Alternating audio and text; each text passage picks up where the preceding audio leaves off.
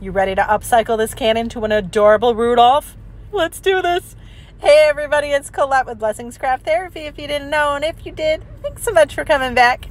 All right, so we start with this can, and I used a smooth edge can opener. I paint both the lid and the can itself with some chalk paint. This is a brown chalk paint. Let it dry. Then I have this bell from Dollar Tree, and I just smush it. I just pressed it so that the bottom would be flat. Then I draw two little ovals and then paint them in. I'm just using a black paint.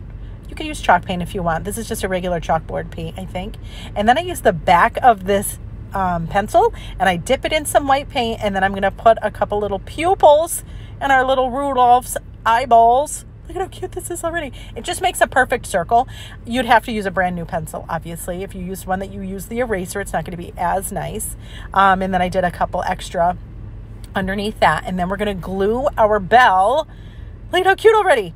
Now we're going to use a Posca marker, and I just did a line and a little like circle at the bottom of it, and it just gives them this cute little kind of face.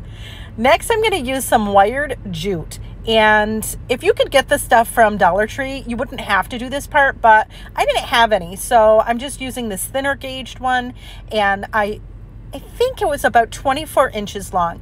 Then I fold two ends in, so the total right now with it folded, it's about 12 inches. So I fold it and then I twist it on itself. So now it's going to be one big piece, okay? Then we're going to take that big piece and I'm just going to curl it around this dowel, and you could use a spoon, anything. I'm only going to do part way, and then you're going to do the other side part way. You want to make sure that you have the center, you want it to be flat, because that we're going to glue to the lid. I know, crazy, right? It's going to be good. So I just adjust it a little bit, however you want. These are going to be the antlers. So adjust them however you want.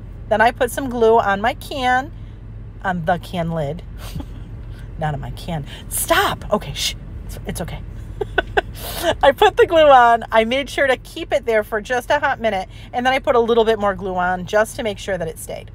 Then I have these pieces of fabric. I don't know how long they are, probably 4 inches long and maybe an inch wide, if that. And all I'm doing is crisscross applesauce. That's all we're doing. We're making a messy bow, because you know that's my jam.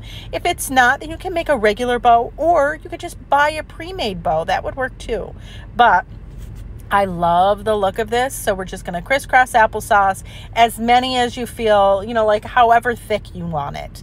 And I wasn't really crazy about making sure that everybody was even.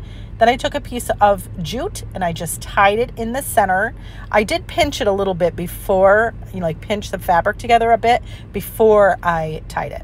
And then I tied in a knot. And then for me, again, I like mine really messy. So once I get done tying it, I give it a good shake, and then I rub it in between my hands to really get those fibers to really kind of fray. Awesome.